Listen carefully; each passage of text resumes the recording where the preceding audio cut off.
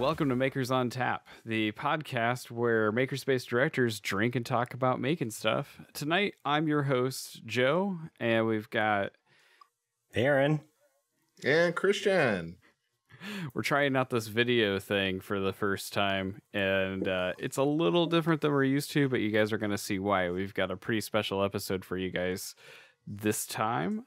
But before we dive into that, Aaron, what are you drinking?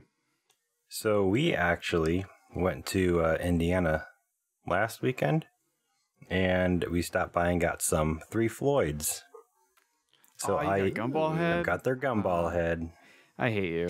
It's super good. Christian? Personally, I am actually drinking a little bit of something called water for tonight. Hey, me too. A little late. It's been a long weekend, and you know, the headache is already setting in. So yeah, no, yeah.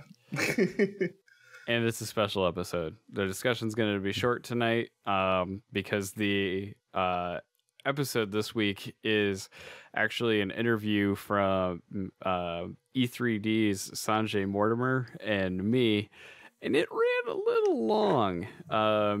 The entire interview is slightly over an hour of some really great discussion between me and Sanjay about completely different stuff than you guys would normally get from an E3D interview. So we talk a little bit about E3D products, but we talk a whole bunch about 3D printing, some theory behind it, some fun techie stuff, and some future vision stuff that we would both like to see happen in the near and long term. It was a really, really fun episode for both of us to do. A little bit of background. Sanjay and I have known each other for a few years now, and we've had a lot of conversations like this where we just kind of like nerd out about what could be, and they always run down some rabbit holes, and I kind of let this interview do that because it was fun, and you know, I think it turned out pretty well. Do you guys have comments? I think we want to get into it after we come back from the interview. That's true. But yeah, no, it definitely is a fun listen, and we hope that you guys definitely enjoy it.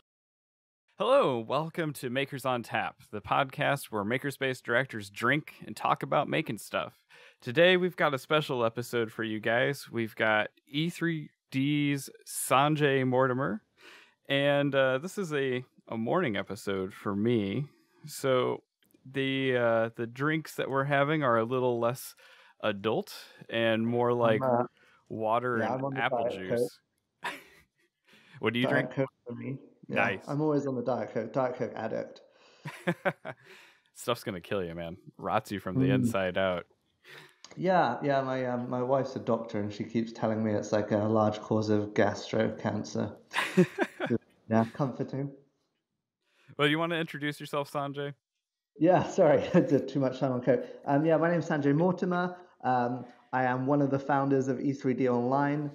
We make hot ends, most famously the V6, but I suppose in general we're kind of like, we're an extrusion and R&D company in 3D printing. Whilst our like huge expertise is around pushing hot plastic out of tiny holes and doing so really well, we try and kind of look for hard problems in 3D printing and solve them, and then package them up and sell them to 3D printing companies or consumers. So, you know, the tool changer, for example, isn't an extrusion system, but it was a really cool, interesting, hard problem. That's kind of what we do. Yeah. And we're going to talk about the tool changer some today. But, and, you know, to your intro, you don't always shove hot plastic out of tiny holes. You even have big holes that you shove hot plastic Yeah, through. That's true. So yeah, we shove hot plastic out of a wide range of holes in various diameters, sometimes even shapes, various diameters and materials. Sometimes shapes. Yeah. Oh, yeah. But I suppose, you know, every application has, the optimal like resolution. As you increase your diameter of your nozzle, your maximum flow rate increases, but your resolution goes down. Converse, if you go to smaller nozzle, more resolution, less time. When you get to very large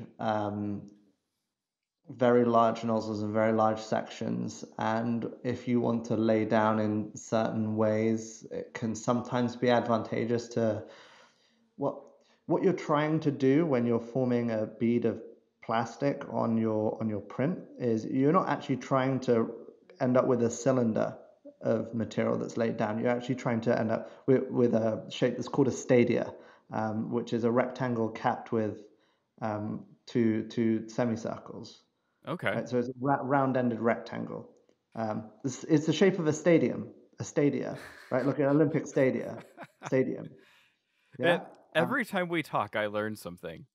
Yeah, that's the name of the shape. So because you've got the nozzle at the top and you've got the print or the bed underneath, and so you've got these two planes, and then you're injecting the fluid into the middle, and the fluid wants to do its standard fluid thing, right? Where it comes out and forms a meniscus at either side.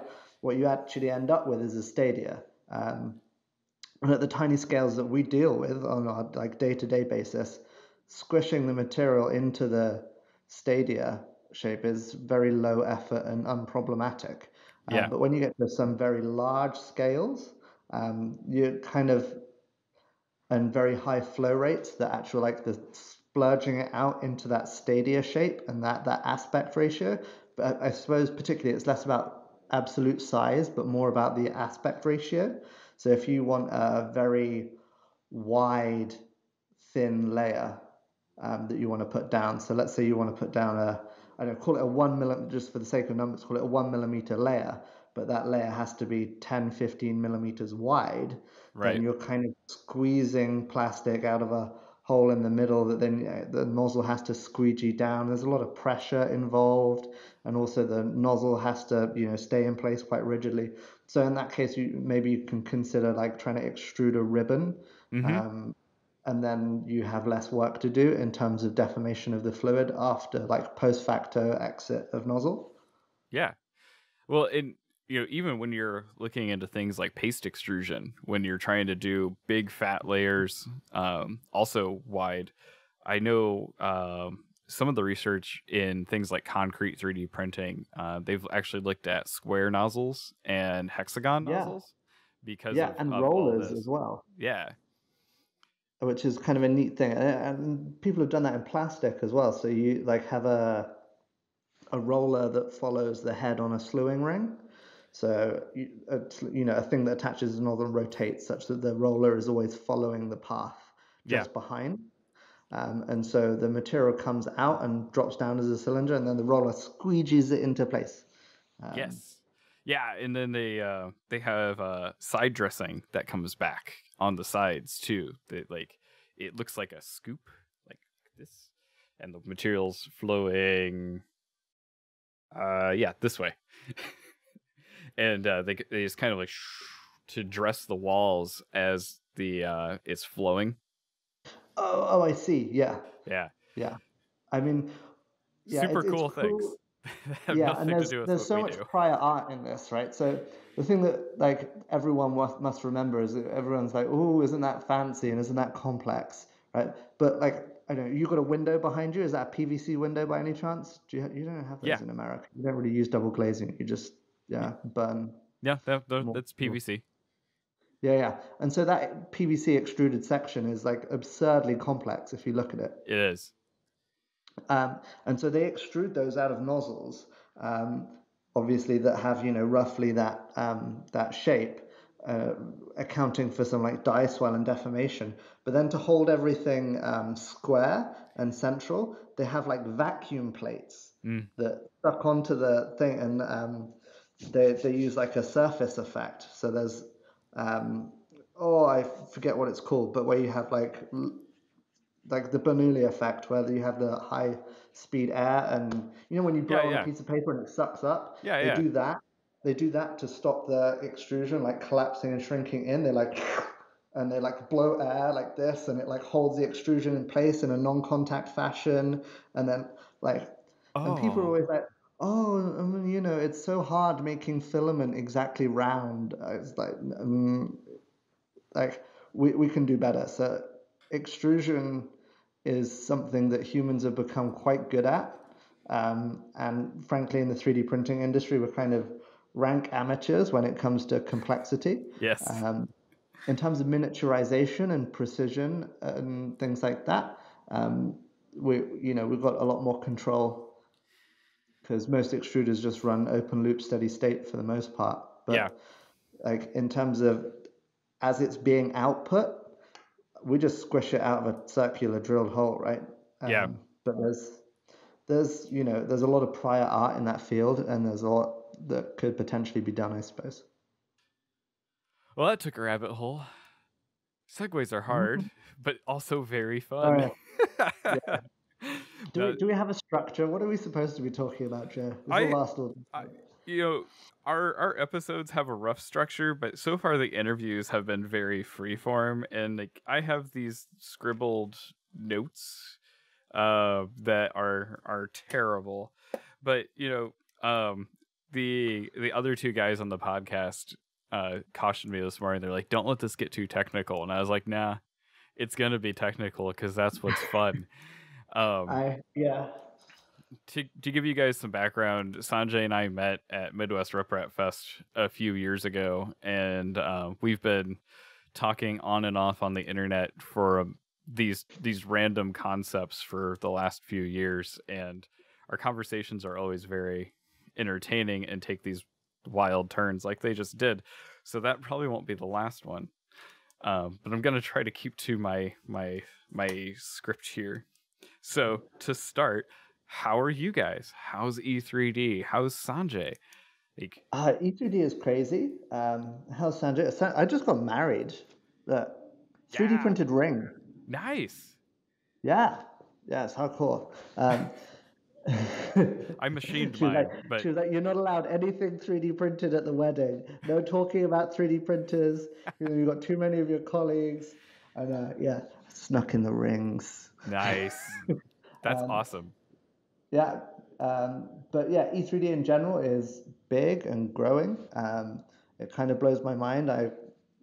You know, I keep thinking that like surely everyone who wants a hot end must have one by now, but that never seems to turn out correct. Um, where how have things changed? We moved into a big new building. We grew quite quickly, and we ended up spread across kind of 5 units in this business park that we're on just Oh outside of wow. Oxford. Yeah, and it was kind of this higgledy-piggledy, like we had one unit and then we managed to get the one next to it, and then we needed more space, so we got a shipping container, and then R&D was too noisy, so we were like, well, we'll move that to another building, and then manufacturing outgrew, and so it goes, and all of this occurred in the space of 18 months, so there's like not enough time to get the correct type of building that you want, Yes. or to it would be completely absurd to have moved 5 times in those 18 months, Yep. right? And also the buildings weren't available. And so we're just sitting there.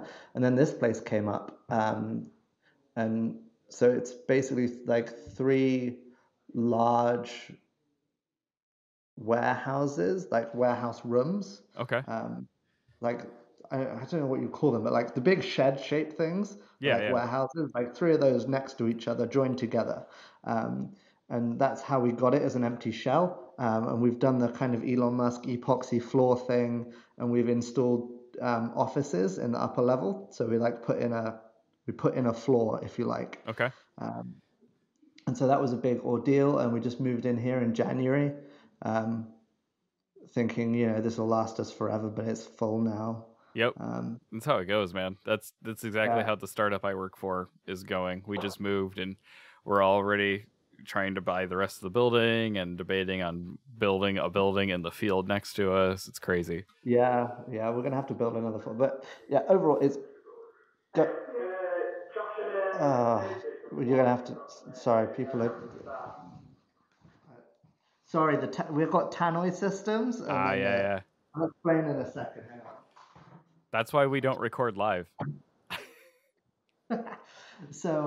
Yeah, we've got IP phones throughout the building, and all of them have a speaker on them. And then, if you know the secret code, you can press in and make all the speakers in the whole building on your hot mic. It's cool. Anyway, but yeah, so we've grown rapidly. We're up to like 40 people now, which is pretty insane. Um, That's we're awesome. we're we're making a lot in house. We do like loads of hot end assembly, like all the ALF objects, lolsbot hot ends. We're building tons and tons of those. And for other companies like E3D and many others. So there's a lot of like building actually of hot ends and extrusion systems happening like literally below my feet right now, which is kind of neat. That's so exciting. And we're kind of bringing in-house more and more. That's crazy. So Yeah. with all that going on, what do you do outside of work for fun? Like what's Sanjay after 5 or 6 or whatever you guys work over there till? You just hang out? Go home and sleep. No, I know it sounds like a corny answer, but like I No. know 3D printing is my life, you know. Yeah. And when I can at the weekends, I come in and I kind of, because I don't get as much time to do R&D while I'm at work. I kind of always have a queue of people that want something or some meeting. So I try and come in early or late or at weekends and kind of just, or bank holidays, and just like fiddle with my own like little concepts and ideas and get some time in the workshop. That's a big one. So you're my But favorite kind of engineer. You're the what's that? you're the engineer that's like the 9 to 5 engineer, but then when you go home or when you're off work, you're like, I could be working on this. This project's been eating at me. I need to do this. Oh man, like you have no idea. I think that my problem is that when I have like a problem or a project, it just becomes like all consuming. Like wake up at 6:30 a.m. and yeah, we'll talk about the one that I'm on at the moment. Yeah, which is like how do we build the kind of, so V6 was designed and built for having contract manufactured machine parts come in and then having the user assemble them and having an experienced user and so on and so forth. Right. So you have this like heater block and a heater cartridge and a sensor, and they're all separate kind of modular elements in and of themselves, which they're each, a sub-assembly. A heater cartridge in itself is a non-trivial piece of engineering, and so is the sensor cartridge. Right. And all of those go into the block, and the block is like an all sides machined milled part, and then and so it goes. So there's quite a lot of, in terms of like broader market trends, the reality is that what we need to do to adapt and stay current is to reduce costs and improve usability. Mm-hmm. And that's an interesting problem. Yeah, I'm a big, obviously, like printing performance nerd, and so we're seeking to make improvements in performance as we go, but never at the expense of usability, right, and cost effectiveness. Next generation hot end. So what we want to do is be able to provide something that serves the function of the nozzle, heat break, heater block, heater cartridge, sensor, fixing, all of that in like a single, self-contained, easily swappable unit that is extremely cost effective. Mm-hmm. Because at the moment, the reason why a lot of users don't change out their nozzles for whatever reason, even though they'd have great benefits from doing so, is because it sucks. Like it's a sucky process. Yeah. And also, when people experience problems, troubleshooting then sucks as well, because you've got a nozzle clog. Well, you can buy this little £5 part, but then you have to do this process. And a lot of times people are like, well, I'd rather just pay the 50 and exchange the whole hot end and not have to deal with that. And right. That's kind of a crummy situation for the user, because they're throwing out loads of good stuff just because of one small. And so I think if we can make these little parts that are cost effective enough, but really easy to use, exchangeable parts that you can buy exactly the one that fits your needs, and also swap it out as you need, kind of more regularly. Like, again, the biggest impediment to people swapping out nozzles the reason why you don't swap out your nozzle for every print to the correct one is because it sucks. Yeah. Like, it takes it'll take you 15 minutes by the time you've found your spanner and heated everything up, and like instead we want to like undo one like latch, Yep. clunk, undo a connector, slide it out, slide the new one in, clunk the latch down, plug the new one in, printer's good.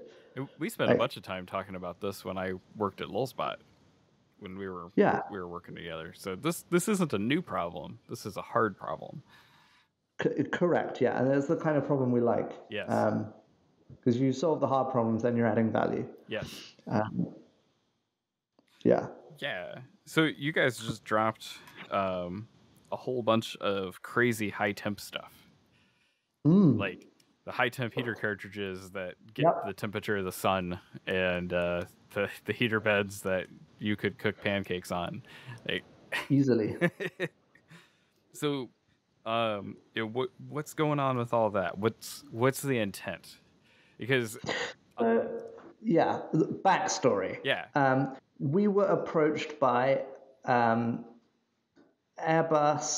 the University of Exeter, and a company called Victrex. Victrex are the largest manufacturer of PEEK polymers in the world, and they were like, together we should be able to develop a formulation of PEEK that can be printed really easily. For certain values of easily, right? But nonetheless. Can be printed. Can be printed, yes. It is not totally impossible to print usable objects. And so we've been at that for like 2.5, 3 years. Material development, especially when it comes to polymers, is fundamentally slow because you have these like reactors that yield 1 ton of material, and you have to like these whole synthesis cycles, and we're talking about like $100 million worth of equipment. And it's not like they get much time to like bring it down to do prototyping, because it has to, the ROI on these things is 10 years or something. So they have to make the machine do the work. Otherwise they're losing revenue every day. But they found a really cool way to prototype. They actually built an entire mini reactor, like a miniature. Yeah, anyway, it's cool. But what it meant is that we could take PEEK and we could tweak it at the molecular level. This isn't what everyone else is doing with polymers, where they like take some resins and mix them together and add additives, where you then end up with this kind of polymer soup of maybe like some different kinds of chains with some additives inside. We're talking about actually fundamentally changing the way the chains are assembled in the reactor, which is very powerful, and you can do a great deal more. And I expect to see a lot more of this happening in the rest of the polymer world outside of PEEKs. I think that's very exciting. So we worked with them to develop this material, and that's been really successful. We're bringing this PEEK to market. Again, it's fundamentally slow to like make enough of this stuff, but it's on the way. It's happening. So watch this space. But what we ended up with is a PEEK material that you can print without a heated chamber, has higher Z direction strength than Ultim printed on a Stratasys Fortis 900 MC. All right. It even outperforms their new PKK Antero 880 material. And we're printing it in an open chamber, right? On E3D hardware that like normal people can afford. Yeah. So you can take like any consumer. So the idea is that you should be able to take any kind of decent middle of the range 3D printer, or certainly if you are a printer manufacturer and you already have a printer and you want to uprate it, all you should really need to do is change out the heated bed to something that's quite a bit more powerful and upgrade the hot end to something that's also quite a bit more powerful and slightly specialized. And so what we need to do is be able to achieve heated bed temperatures in the region of 150 to 200 and hot end temperatures of 400 plus, and exclude drafts. So you don't need an enclosure, but you just need to stop the air conditioner blowing on the machine. Right. There are a bunch of performance enhancements and gains that you can get by doing more complex stuff, but let's not go into that because all our benchmarks are on actually a converted big box machine that just has a piece of acrylic slapped over the front and an open top. We changed out the heated bed to one of these Mordor beds that we're now selling, and changed out the hot end. The Mordor bed, I think they were codenamed Mordor internally, I think, on the website. I like the name. Something more professional, like high temperature heated beds. But they're a sheet of aluminium tooling plate that we start the anodization process. And in anodization, you open up the pores on the oxide of the aluminium, and then you impregnate it with dye, and then you seal it. So we start the anodization process where we open up the pores, but then we don't dye and seal it. We take a semi-cured silicon heater mat and we use heat and pressure to squish it into the pores of the surface of the bed. And then we vulcanize it in situ. So this is really, really different. Something really important to get across. This is very different to other silicon heated beds, because other silicon heated beds, they have an adhesive interface layer. Yes. And that adhesive interface layer is usually 3M467MP, which is that classic self-adhesive that kind of smells like it's got like that fruity bubblegummy flavor. That smell to it. You know the stuff, like the same stuff as on blue tape, right? Yeah. But all that stuff all goes to hell above about 100. It kind of turns into chewing gum, and the heater falls away. Whereas we're vulcanizing high temperature silicone rubber into the pores of the aluminium. And so that means that instead of being limited to 100, 120, we can go to 200 to 250. That's without any drama. That's very exciting. And it's got a thermistor built in, and it's got the mounting points have slots so that the standoffs that you put it in, they have slots that deals with the thermal expansion of the aluminium, and then we're including very high temperature insulating standoffs, so you can basically bolt it directly to something below, even a printed part, without melting that printed part. Very cool. If you use a brass standoff and you bolt it onto a printed part, then the things will not go well for you. No. But with these standoffs, they're polyphenol sulfone, PPSU. Okay. These standoffs, so as long as you put some insulation underneath to stop the radiated heat, then you could, I suppose, just bolt it directly onto printed parts. So that's the heated bed. They run off mains because they need like mad watts. Yeah. So there's appropriate cautions to be taken there, and solid state relays to deal with. But these are high end parts for like kind of quite industrial applications, and if you don't know what you're doing, then really you don't need to. Yeah. Like it's for that crowd. Yep. It's like the hyper enthusiastic maker that really knows what he's doing and wants to take on a big job and those safety implications, or it's for industrial manufacturers of 3D printers. People that can look after themselves when it comes to mains, right? So there's those, and then we've got the heater cartridges are kind of neat. They use totally different wire on the inside that's not nichrome. It's got like a high melting temperature, lower oxidation. Then they pack it in. So, do you know how heater cartridges are made? Yeah. It's really crazy. And yeah. And so the packing ceramic is it's not magnesium oxide, I believe it. think it's an alumina, higher conductivity alumina. The whole object, the reason why heater cartridges fail is because of like hot spotting and expansion and burnout. And so in order to improve their life at temperature, which is the problem we're trying to solve here, is that normal heater cartridges, they don't have a very good life at 400 plus. Right. In fact, sometimes it can be tens of hours. So it's kind of useless. So we build the heater cartridge such that it evenly distributes heat. There's less hot spotting and buildup, and it's better at transporting heat away from the coil that's inside into the hot end. Okay. And so the insulation is a higher conductivity insulation that's packed to a higher packing ratio.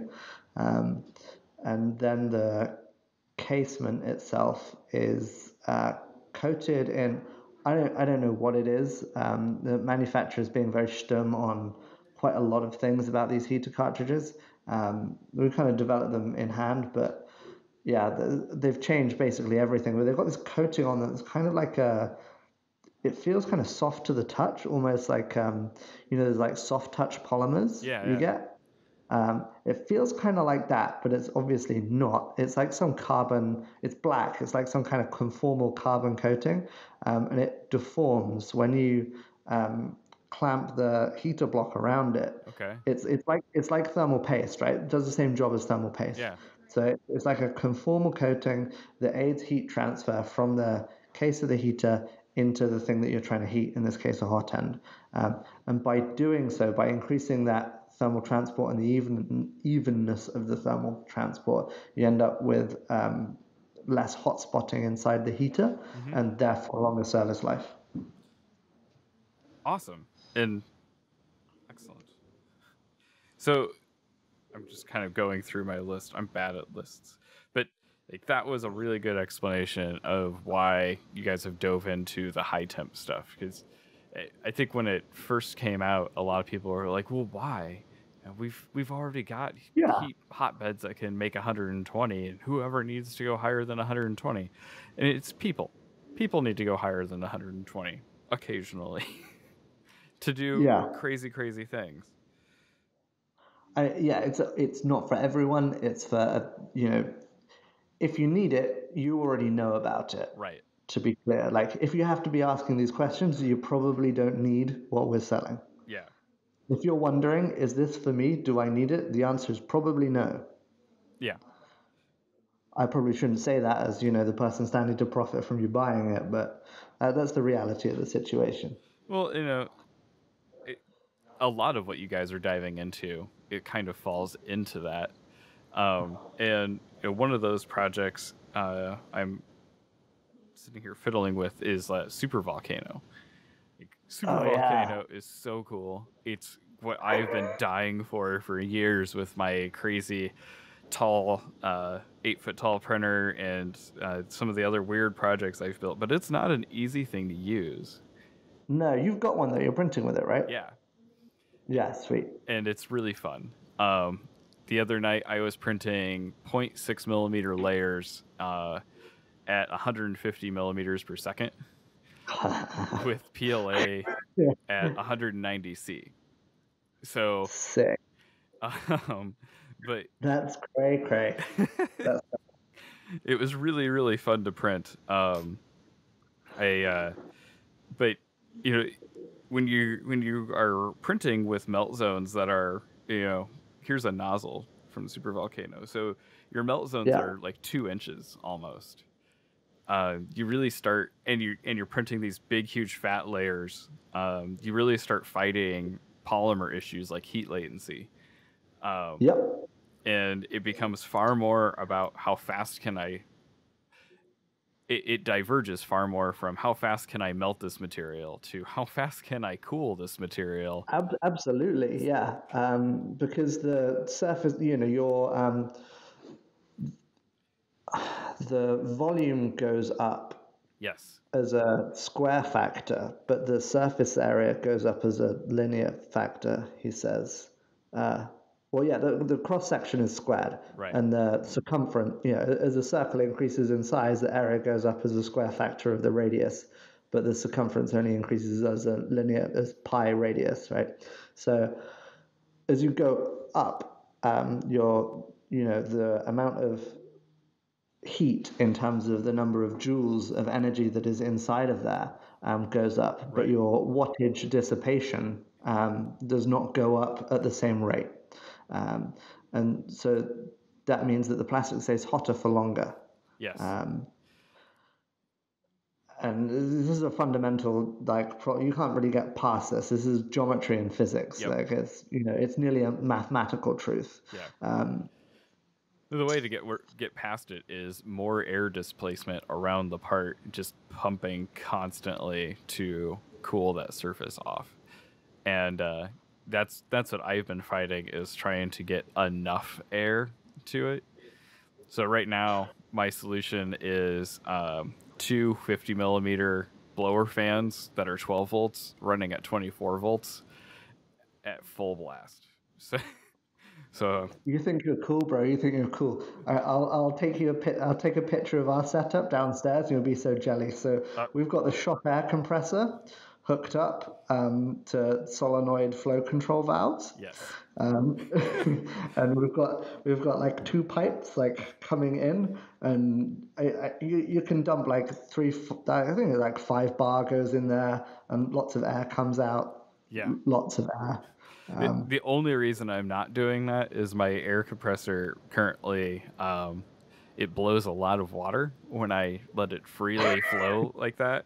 So yeah, we put filters on ours and everything to stop that, because it would kill the layer adhesion, right? Yeah. So I'm gonna get a deskant dryer put in line and then start doing that.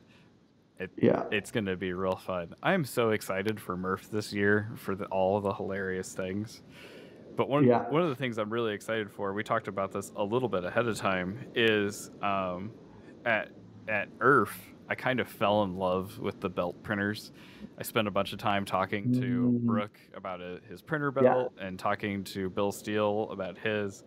And I have yet to build one, but one of my super volcanoes is going to go on a large format belt. And the Massive V2 is my plan. My Massive V2 will be a belt printer, and hopefully by the end of Murph, I'll just have a whole table taken up with a rocket or something being printed sideways instead of super tall like last year. Yeah. I don't know if we can talk about everything, and I've got to watch my words here. But Brooke proposed as well. Tool changing belt printer. Yeah. So that would be super cool, right? It would. Maybe we should talk about that offline. Yeah. Carrying on. But yeah, I think belt printers are very cool. I mean, they're obscenely cool. Well, the thing that makes me excited about them is, like, you've got this conveyor that I could be constantly cooling with the conveyor. Like, I just have stationary nozzles around the print. And oh, okay. Yeah. So they have like a laminar flow. Yeah. Like, have you seen on the Stratasys machines where they have the big, like, it's like a snail blower, but stretched prismatically? Is that on their like infinite build area machine where they're building sideways? No, they have these. You can't really see them, but they're on all the dimensions of vortices. But it's it's an air blower. So it's like a blower fan, but a blower fan is thin. They're only like 20 mil thick, right? You get a 50 mil blower, it's 20 mil thick. Imagine that, but 1 meter long. Oh. Yeah. So you have this big stretched impeller, kind of like what's inside of an air conditioner, right? Okay. You have the big long bar. So you can buy those that are like one print area long, like 300, 200 millimeters. And then you can produce a laminar sheet of like moving air. Ooh. That is like a cross flow over the bed. Some Ultimaker printer people do this because they have that motion system has a consistent plane of where the action is happening. Right. And you can jet air right across. Interesting. I'm going to have to look into this. Thank you. Yeah. And And what's neat is they have them in ovens as well, right? So you can, and hot air heaters. Mm-hmm. And so they make hot air heaters that are also these. So you can like do your heated chamber and all in one. Yeah. It's good fun. Very cool. All right, so you brought up Tool Changer, so I'm gonna bug you about it. Everyone bugs you guys about Tool Changer, so I was gonna try to leave it out as much as I could. But where's it at? What are you excited for? I'm super excited because I'm in beta 30. So Ooh, look at me! I'm in beta 30. I'm saying his favorite. Hey. Yeah, that's exactly how I feel. It's true. Yeah, no, you are. So yeah, where are you guys at, and what is Sanjay the most excited for with Tool Changer? So, Tool Changer is going well. I'd say that it's like bang on schedule thus far, which is really cool. If not, so some of the bits are ahead, and the things that were concerning me, like the little risk parts that were being tricksy, they're all resolved now. So, and all, yeah, everything's. So all of the, yeah, okay. So back up. The tool changer is going to be sold as there's a motion system. Then you can buy the tool changer parts, and you can bolt the tool changer, i.e. the thing that picks up the heads. You can bolt that tool up picking head, which is a separate product, Right. Onto the motion system, and then you can buy your tools as you see fit and clip those onto the motion system as well. Right. Add electronics, and you have a fully functioning printer that has a range of tools on it. So, but what first I heard product, you say is this is yeah. not out of the box a fully functional printer. Oh, you shut up. No, even the people that I think get this don't get this. So we'll beat on it for a second. It's not out of the box a fully functional printer. It is a motion platform. Yeah, well, maybe we should back up to our objectives here. Okay. And then people will understand why and how this is going down. Our objective is to proliferate the concept of tool changing throughout the 3D printing community, both commercial and hobbyist. In order to do that, we are providing a reference platform. In terms of both a motion system that can carry it, a reference implementation of the tool changer, and tool reference implementations. You can buy any part of that system individually and use it to build your own ideas.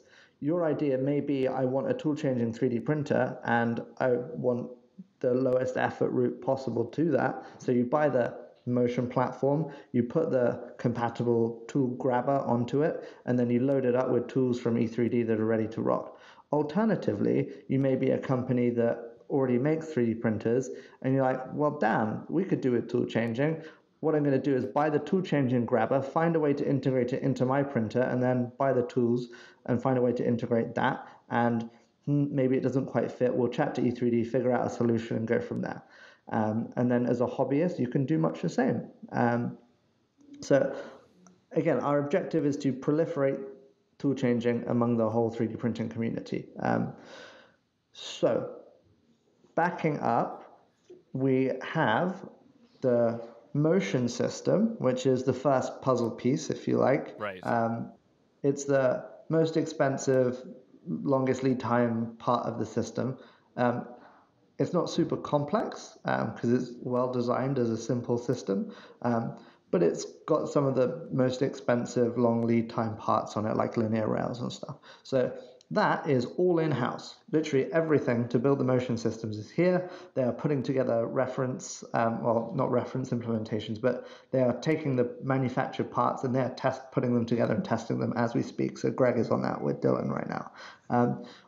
All the tool changer parts are on the way and on order. So this is for, when I say the tool changer, what I'm talking about is the head that can pick up tools. Right. So the head that can pick up tools, aka the tool changer, is fully designed, tested, and on the way. There are a couple of parts that cause delays on that. One of them was the little gear that goes on the servo. It's really annoying because servo manufacturers, they don't reveal the geometries of the splines on their Yeah, it's really annoying. Anyway, we've figured out a way to get a good mod 0.5 proper metric non-proprietary gear onto this proprietary mess of a spline on the servo, and so that's all fine and dandy. And what was the other little thing that was causing issues? Oh yeah, Highwind being a pain with the rails. They wanted like 6 months, 8 months to produce the rails, which is just anyway. After some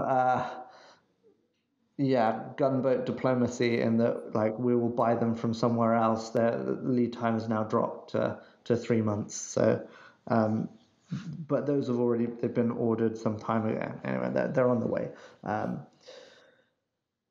They had enough stock to cover beta 30, so the first 30 machines, but obviously we have to produce several hundred of these things ongoing. Right. So the motion system is in-house, being built, very high confidence. It's already working. I've seen it downstairs. It's going to be great. It's such a simple system from a engineering geometric complexity standpoint. It's fine. The tool changer is going to come in. That will need some serious testing because I don't have to worry about Highwind rails lasting, 1,000 cycles, but I do have to worry about the tool changer lasting 10,000 cycles because we built it, and the wear surfaces and things like that. So we've observed wear on the early brass prototypes. So we're moving to higher wear materials like silicon bronzes and hardened steels for those wear contact points. So that's going to require a bit of testing, but we're very confident that it's going to work. And the high-risk items, i.e. the wear contact points, which is the ramp ring where the pin goes in and locks, that's a separate removable part. Yeah. So if we need to change the design of that, we just have to design this little, a new little ring that maybe changes the angles or increases the hardness or whatever. So it's a very low-risk way of building it.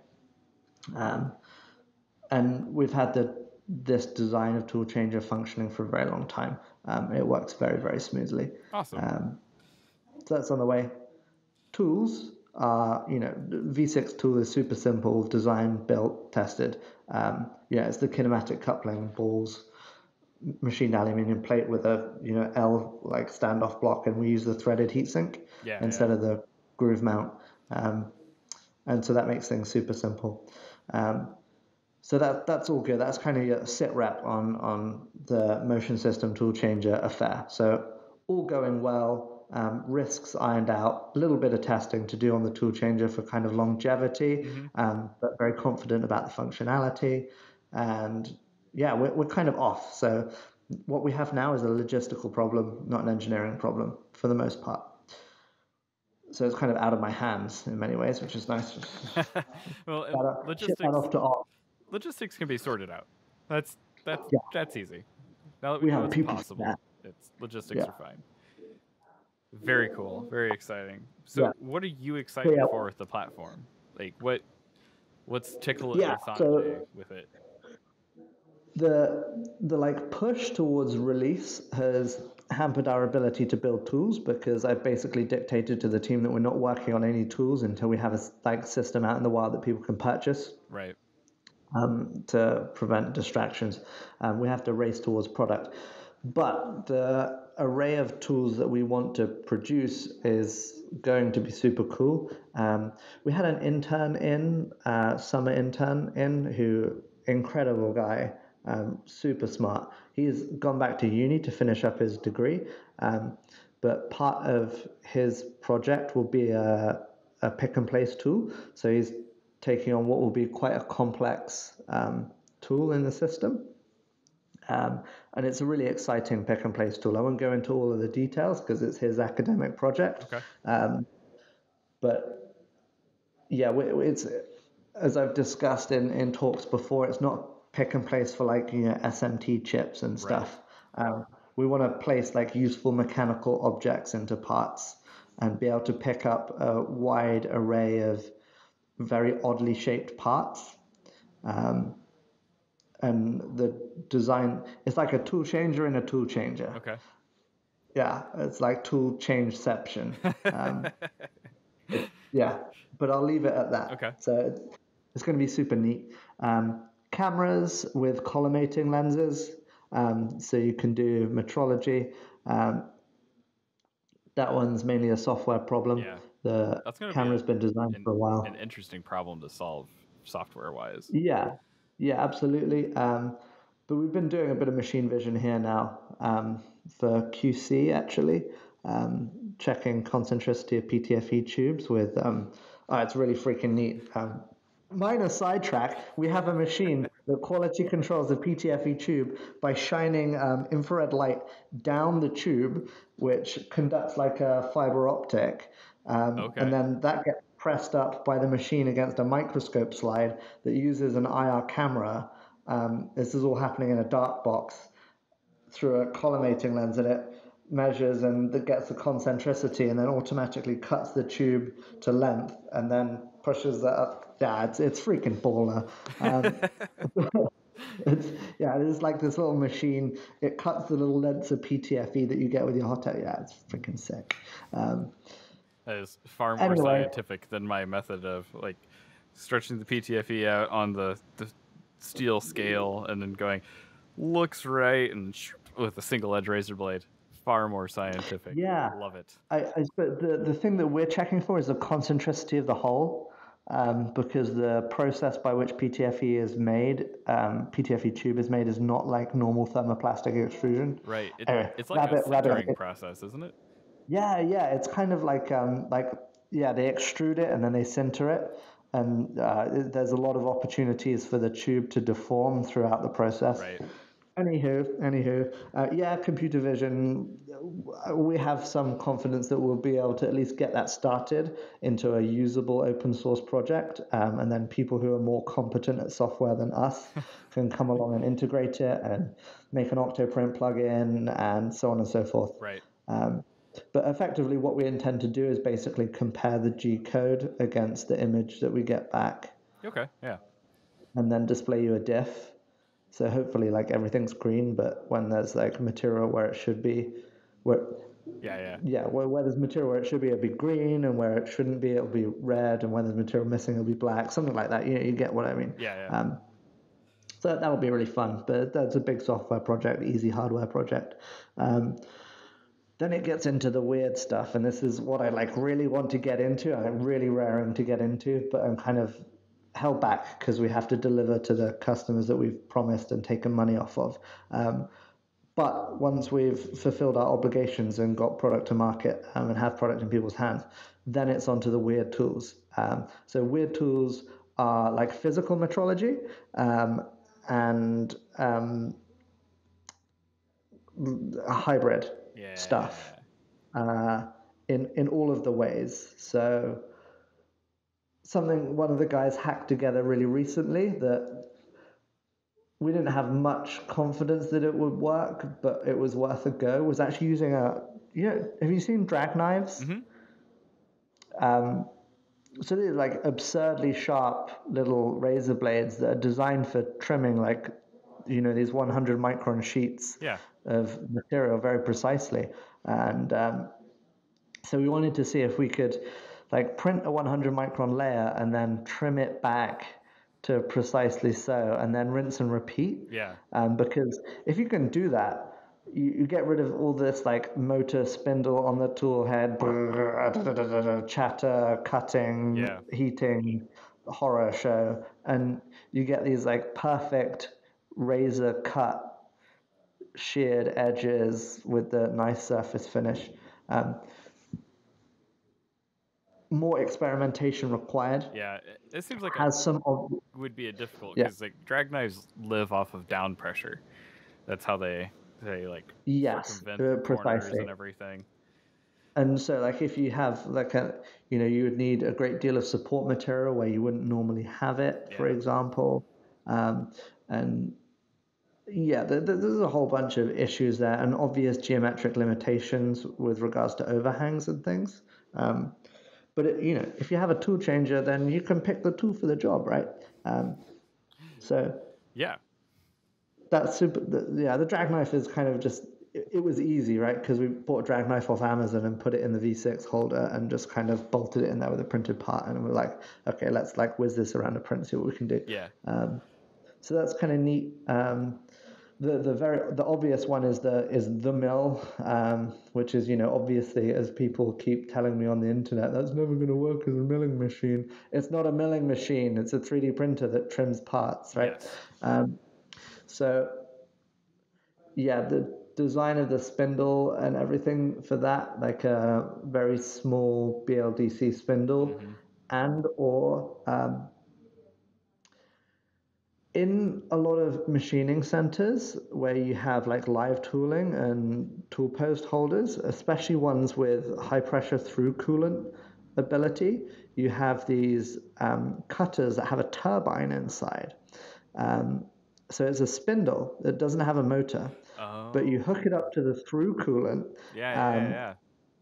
And so in this case, you hook it up to the air behind, and it's like a spindle, but it's super small, very powerful, and absurdly high RPMs. Yeah. So it's like dental drill grade RPMs. That's wonderful. RPM. Yeah. In the itty bitty package that's effectively, Bowden powered, because the physical power source that, the prime mover is off carriage. So that's pretty neat. And those are fairly low air usage, so you don't need super high CFMs. You could run those off of a small compressor.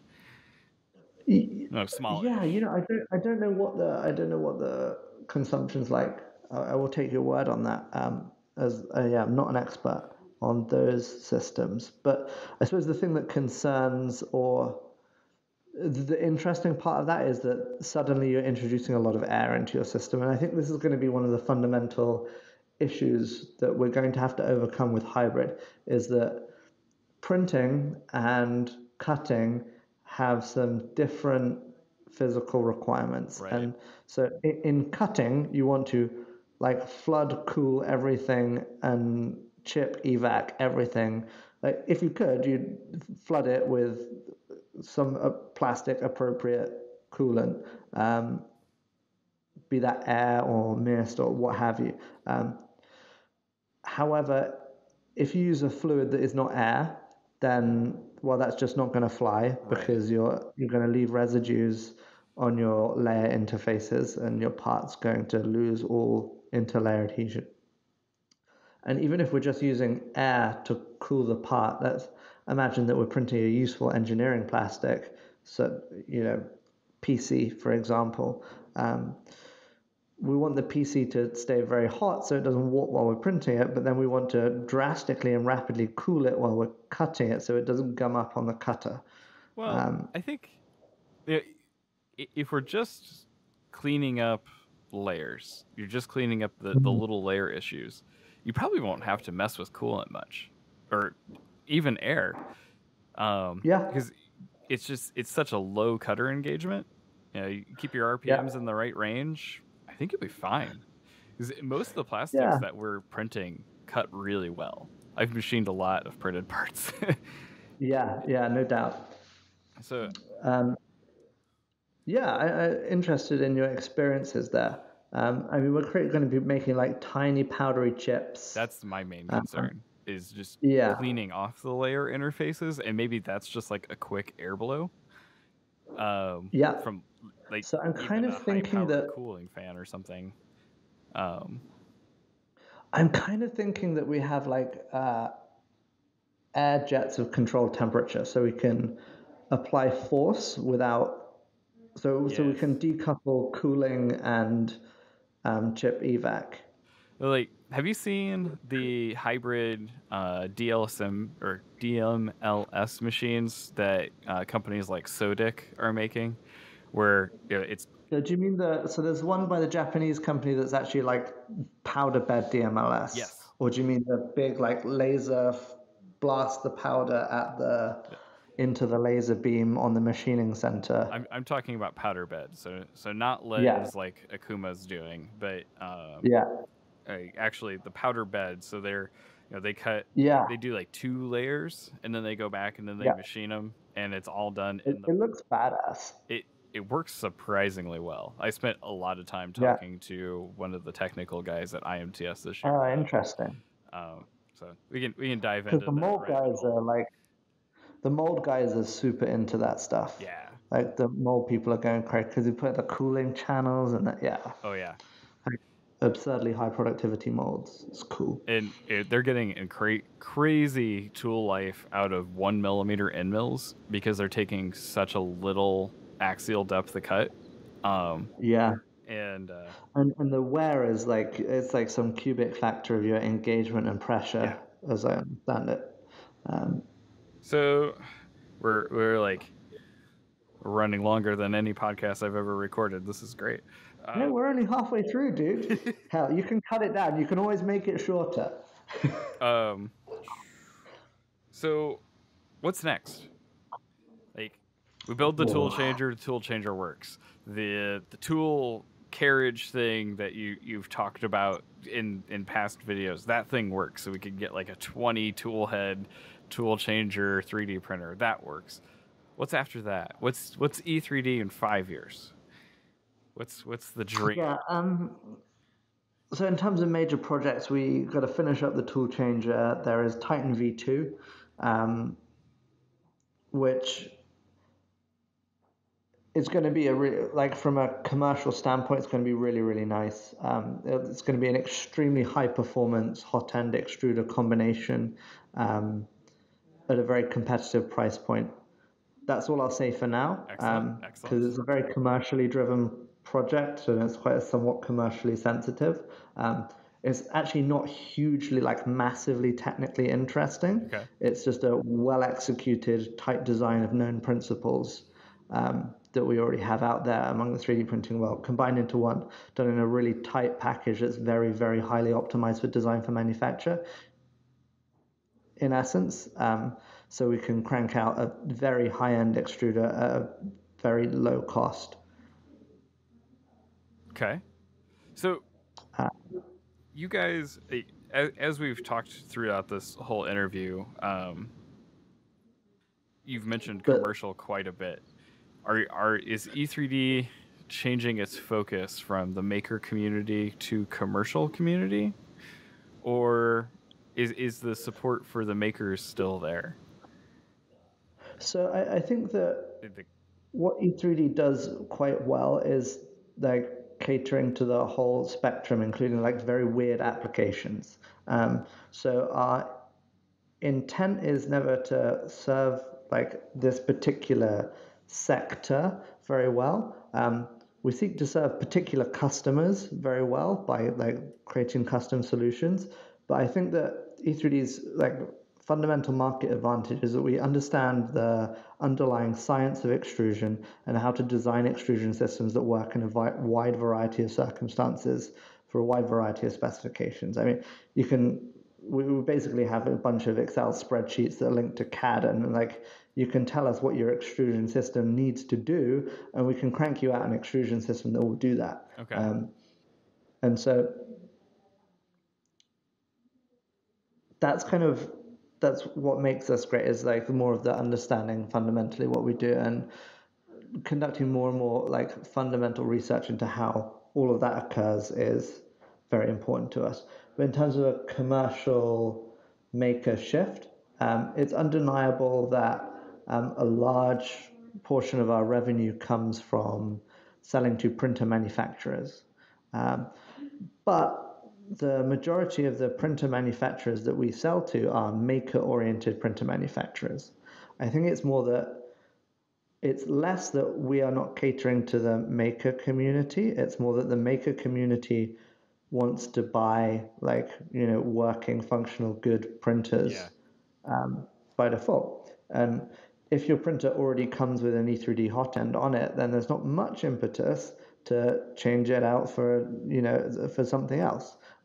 So we're focused on making systems that are great by default, but will also enable a good degree of post-sale interaction, because at the moment it's kind of difficult, and a good competent maker has no great beef with changing out a nozzle, but it's still kind of inconvenient. Right. Even for you or I, changing out a nozzle is inconvenient. And so, yeah, we've got to focus on kind of usability and cost. Everyone wants things cheaper, but making things more and more usable is kind of neat, because we can allow people to do more with their printers more easily. And so that's kind of where our focus is going. But those systems are still targeted at makers just through the vector of selling to maker-oriented printer manufacturers. Yeah. And I think that was a good move on you guys' part. Like, you saw where the market was going, and it's very different than it was when you and I got into it 5-6 years ago. There's far less people building machines out of random stuff that they bought at Home Depot, and far more people going out and buying Ender 3s. So yeah, and I mean, it's sad. There are plenty of things. Yeah, but say what you will. I mean, there are plenty of things wrong with Creality or what have you. But the Ender 3 prints pretty damn well. It does. It hurts to say. It's got to be said. It hurts. That thing, in terms of a cost to performance ratio, damn, that thing is good. It's scary good, and so these are realities, and we have to deal with our principles and where we came from and who we are and what we do, but we also have to cope with realities, and the reality is that we don't want to cater to the race to the bottom, but there's a trend. Yeah. And we have to ensure that our business still functions in those macroeconomic trends that the market is undergoing. And the big trend that we're seeing is more usable and lower cost. And we have to make systems that will fit in with that. Otherwise, we will be crushed and we will die. And that's the sad reality. But it's, doing that is what is enabling you guys to do fun stuff like the tool changer. Yeah, but I mean, but also this is what we're going to do is really cool. We're going to combine all these multiple parts of a hot end into one single unit that we automatically robotically manufacture in-house in a vertically integrated system from raw materials. It's some real Elon Musk Tesla grade shit going down. Excellent. We're talking one roof, ceramic coming in boxes, and bar stock coming in, and bits of tube and ceramic insulation and heating wire, and automated assembly occurring, and amazing low cost, easy to use little hot end things coming out the other side. I love it. And that means that we're generating the most value, because we're doing the most in-house. Right. So we're generating the majority of the value, which is good for us commercially as a business. But from a technical perspective, it also affords us the greatest degree of control possible. We can tweak everything in the system. We don't have to go and beg our heater manufacturer to can you please go and do that or use this other wire? And they'll be like, yeah, I don't really want to because I've got a big order coming. No, we want to play with a new thing. We can play with a new thing. Yeah.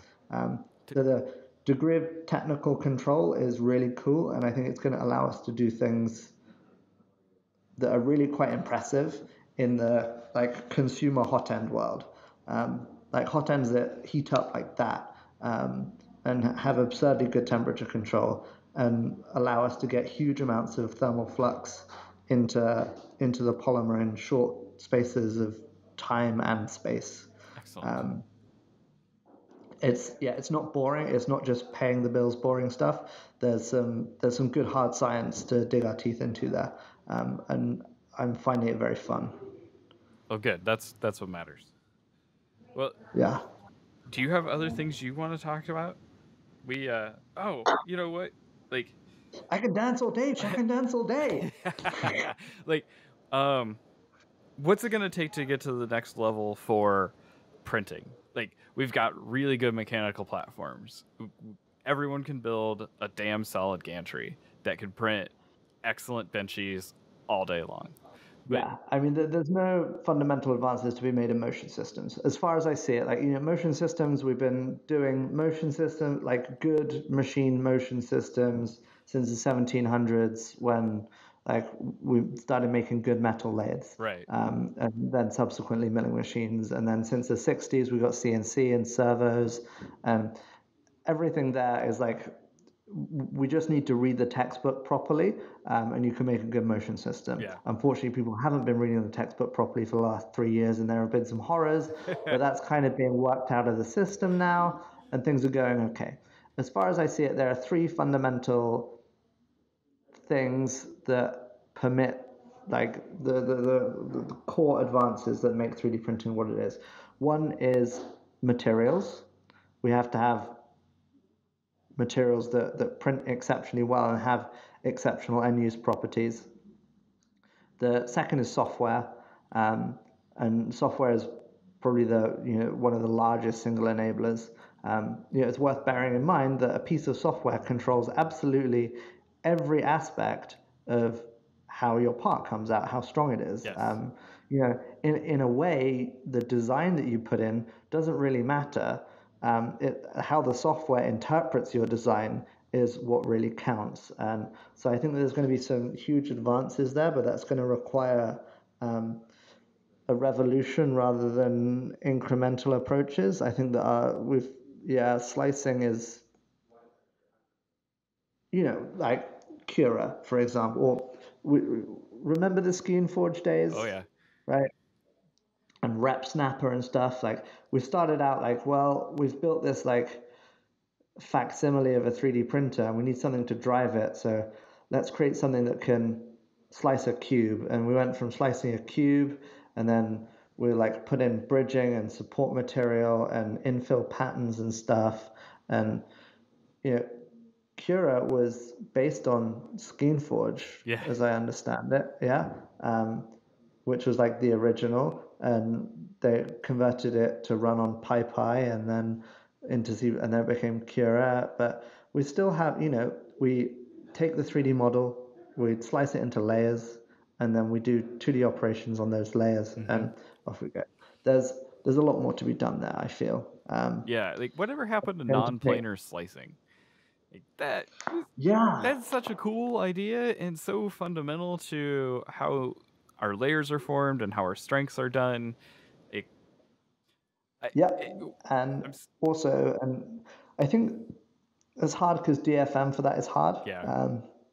As with many things, and I think that 3D printing abstracts away from CAM very well, in that you never have to it trivializes the CAM process, which is kind of its biggest advantage because it's backwards. So, but at the same time, it makes people think that CAM is just clicking print, and it's like, oh no, you actually have to tell the machine what to do.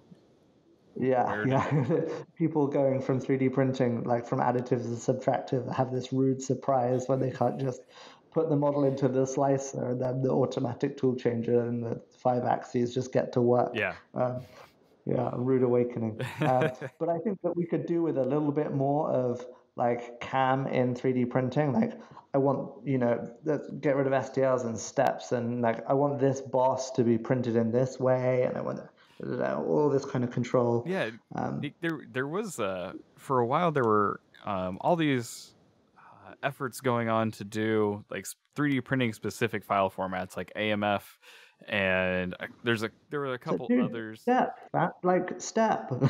just stop. Just give a step.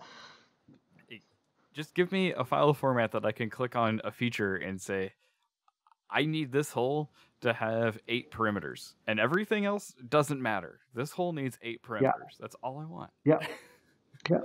I know, dude. Or like between these holes, I need to like reinforce. It's like one of the cool things that I think Mark Forge does is like between these holes, I need this amount of load capacity in tension, and they'll string enough fiber around those holes. Like, oh man, that was one of the things I wanted to talk about. Like continuous fiber. Like get rid of all the chops. It seems like every chop and filled filament I've used, it's just weaker than its original base material because the chop screws with the polymer bonds.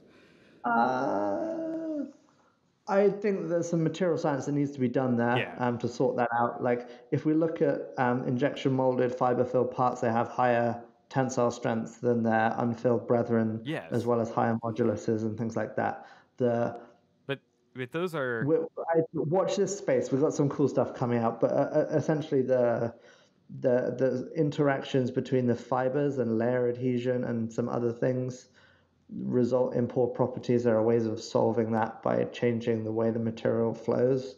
I'm trying not to dive too deep into material science because you guys, Thomas, how do you say Thomas's last name? Sandlader. Yeah, what Sanjay just said, and Rich, they did a really awesome podcast 2 weeks ago, on the Mill Zone. And there was an audio mishap, but seriously, sit down and listen to it, because if you're a materials nerd, that was a great session. But like, what do you think it'll take to do continuous fiber on a desktop? I mean, not buying a Markforged, but like you and me. Yeah, I'm not sure, because as far as I'm aware, if you're pushing continuous fiber thermoplastic, continuous fiber out of a heated nozzle, I think that you're covered by the Markforged patent. Oh. I am not a patent lawyer, so I don't know that in depth, but I believe that to be the case, and so that's why we haven't worked on any fiber systems. Okay. So I saw a university project on it 2 years ago. But those patents may have come out since then. But they were fluidizing carbon fiber and running it down with a UV reactive resin, and that was really neat. That's cool. So they're like, what? They vibrate it, so it kind of. It was it was seriously, they were it was like a paste extruder, but they had a continuous strand of carbon fiber inside the paste extruder, and they got it started and then coiled the carbon fiber into the syringe and then filled the syringe with this resin. And that's cool. Yeah, and they were just plunging it, and as the resin came out, it would feed out the carbon fiber, and then they were able to build it up. And I saw it because it was when I was working for Lulzbot, and they were using a TAS 6 as their motion platform, which I thought was super neat. But yeah, that was a really simple design for a labby type experiment, but it seemed like a relatively easy concept to bring into a product for engineering purposes. But it takes a while to go from the lab.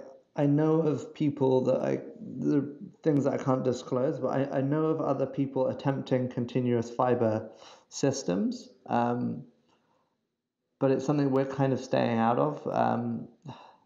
I would love to, because there's obviously these amazing performance gains. But we'll see how that kind of plays out. But it's not something that we're getting involved with.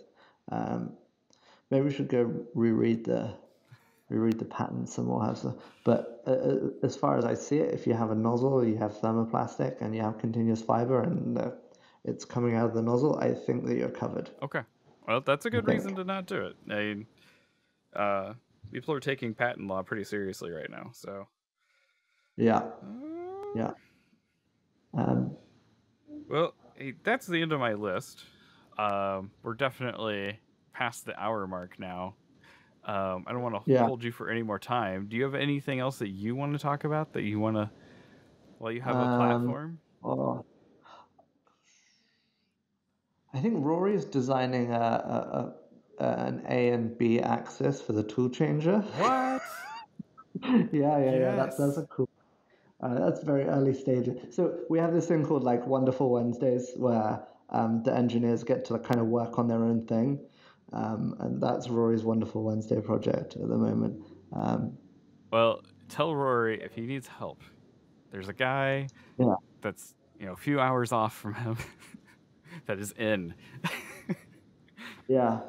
Um, yeah, I haven't seen it. I don't know if it's like Trunnion or what have you. That would be the easiest way.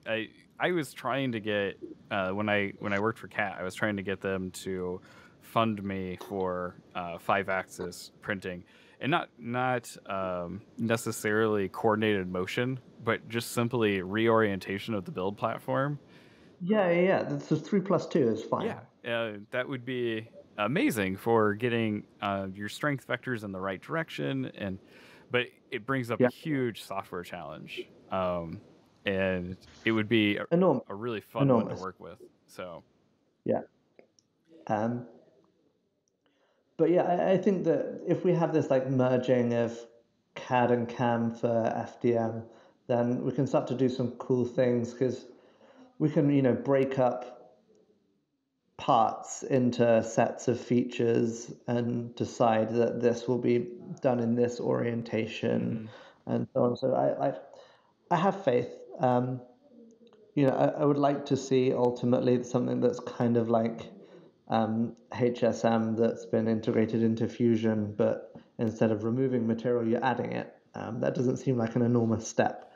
And I'm always shocked that HSM don't have a slicer, right? well, they have NetFab that's kind of like being integrated. I wouldn't be shocked if it was like in the pipeline. Based on some conversations I had with them at IMTS, I would not be shocked if that wasn't coming down the road. Yeah. But I would not be shocked if Autodesk just came out with a slicer, right? But I just if I was them, I would have done it already or acquired one. The guy who made Mesh Mixer, because he's sold to Autodesk, but he's now no longer with Mesh Mixer. He's doing a really cool looking new slicer. You seen that thing? Do you know what it's called? It's got a weird name. Of course it does. It's 3D printing. Why should it have a straightforward name like thing that makes parts? Slicing Software 3. Yeah, the current iteration of NetFab that Autodesk has out, it brought in the Spark Studio stuff that they were doing for a little while. So you can slice with normal FDM printers. It's just not super straightforward to set up printer profiles for the ones that they don't support. Which like they support like Ultimaker and Type A and a couple others, but nothing. So who's this? Which package is this? The Autodesk with their newer NetFab. Oh, I see. They're doing. Yeah. So you know that NetFab had a slicer for Ultimaker 2s before Cura, I think, existed. It's probably built on this. This is probably built on that slice engine. Yeah. So Ultimaker used to sell NetFab the slicer. Yeah, back in the day, that was the thing. That was a Wednesday, for those that don't know. Yeah. Well, I'm trying to find the name of the slicer for you. If you find it, shoot it to me over email or whatever. I think we should probably wrap up. I think that's probably sensible at this point. At this point, I am very late for work. Oh, yeah. Sorry. It's fine. It's fine. I'll make it up. But with that, this was Joe for Makers on Tap with Sanjay Mortimer from E3D Online. And if you have any questions for me or Sanjay that came up out of this interview, hit us up on our social medias. The subreddit is r/MakersOnTap.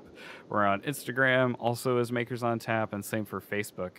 And if you thought this podcast was awesome and you want to let your friends know about it, share us all over the internet. We like it when people let us know that they like us by doing things like commenting and. Oh yeah, we'll have to put you up on Twitter, man. Yeah, we'll make sure we post. We need to get a Twitter. Maybe I'll do that today. All right. Yeah. Do it. So with that, I'm out. Thank you guys, and keep making stuff. Yeah. Thank you very much, Joe. And we're back. So, you guys made it through the interview, hopefully. If you didn't, maybe you skipped to this timestamp. I had an absolute blast talking to Sanjay, and we've actually since then talked about making this a recurring thing every couple of months where we just like ramble on some rabbit holes and see where they go, and have some fun with it. But what did you guys think? Absolutely. Just the conversation I immediately like posted in our kind of like group discussion. Like, I was really sad that I missed out on this opportunity to talk with Sanjay, because like he just seems like such a cool guy to talk to, especially when he's drinking, because of just the train of thought that man has of like connecting things is incredible. And just listening to some of the theory stuff and him getting so excited about that was just like really kind of, wow, this guy is really passionate about this. And you can actually tell it's not just this PR kind of thing of like, oh no, I need to be excited about my job. You can genuinely tell like he is excited to like go home and also continue to engineer and continue to make stuff in his own personal life. And he just continues to like carry that on throughout his day. So it was really fun. It was a really fun interview to just listen through and kind of listen to all of the different rabbit holes, but also cool things that are coming in the future. Well, and Sanjay is kind of like us, where he's a maker in his professional life, and that just never ends for him. Like it's just a continual stream.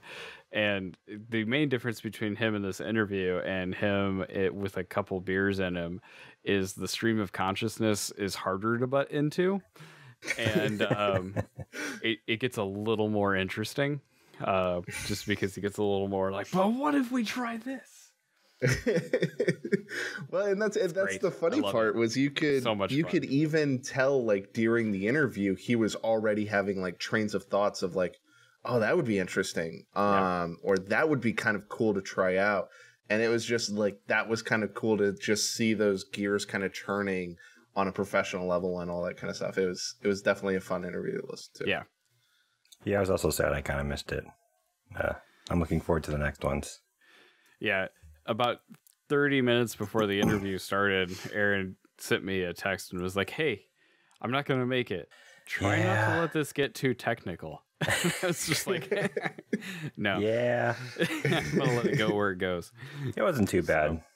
No. You both were actually pretty good with, at least he was, explaining the overall details of what the high level of what he was about to go into. Like, for instance, the Stadia. The Stadia of the filament coming out, and I personally did not know that, so it was nice that he did the technical side, but also broke it down, so then you can at least follow still. So that was nice. Yes, that's what's so much fun about to talk to any of those guys. If you go talk to them at trade shows and stuff, that's how all of them are in person. Is just super fun and super willing to break things down if you don't quite understand. Very down to earth and really great guys. So. No, absolutely. It was really cool. Also, especially getting follow up from one of the earlier news episodes we had done a little bit ago on the new tool changer. We got a lot more detail into that, and even some possible things coming out for that we didn't even have details on back then. So it's kind of cool, especially like me being the very much noob on that, not knowing a whole bunch, hearing it directly from Sanjay and being like, hey, this is actually what we're looking at. This is what we're trying to shoot for. And just getting clarification on that. This is very much a tool for you to be able to put on things, not necessarily a kit out of the box. And them reinforcing that of like, this is what we're shooting for and all the things that we have possibilities for, but really you have to implement that on your own machine. Yeah. So it's cool. Like we kind of like did this news story a little bit ago, and we were kind of like, this is cool. We really want to like see more stuff. And now a little bit more episodes down the line, we're actually seeing like, hey, this is what we actually are doing. So it's kind of cool continuation from one episode to another. And I don't know, I kind of like that we're building this little kind of cool thing between the episodes now. So yeah. I'm really looking forward to the end of November when one of those shows up in Illinois. at my house. Is that part of the? Because I know you said I don't even know what the beta 30 is. He apparently made fun of you for that. Oh no! But yeah. Joe gets special access to buy into this beta program, and gets one of these motion platforms like the sucker he is. Yeah, I'm a total sucker. I'm a total fanboy. It's fine. No, beta 30 is, like you said, they're building 30 beta units as a release candidate, just to make sure that when they release them to the real world, that they work, and that the couple that they've built in-house so far work like they expect when they ship them out to a whole bunch of people. So I'll be one of the first 30 to get one, and then after that they're going to do a release of 100, and then they'll go into full production if beta 100 works out. So wow, okay, no, that sounds awesome. I really hope that maybe after full release we can definitely get him back on to just hear about the process of how they went through the whole thing, and just like all the cool stuff that went into it, because it definitely, as much of it sounds like a tool that they are using for commercial use in some aspects, they are definitely still trying to make it for makers as well. Yeah. And he kind of made that clear. He's like, it may not be for you, but there is people out there who this is exactly what they need, and we are trying to make it as best for them as possible. And we might have him back on for that, but I feel like our podcast covers like a whole different world with these guys, like the Tom's 3D and the 3D printing nerds and all those guys. They do such a good job of covering the commercial things and and all of that. But we've been able to keep all of these so freeform and really fun and very conversational. I'm hoping we can keep that instead of just becoming industry news like everyone else. Right. I really enjoyed all the personal questions you asked him. Like, that's the kind of stuff that I want to get into. Like, why are you the way you are? Talking to all these industry maker professionals, like anybody else could talk about products and design and stuff, but what makes you tick, and what gets you excited when you get home from work? That's stuff that I like to learn. Because you got to remember, like the three guys that started E3D, Sanjay, Josh, and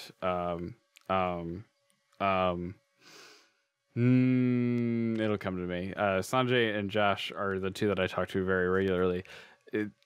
They came out of university and then they started building hot-ends in their basement. Like the original E3D hot-ends were just a project that they made in their college machine shop and like released on the RepRap forums. They're us. They're just incredibly brilliant, successful us. So ouch. Yeah, right. I know. My feels. You feel identified.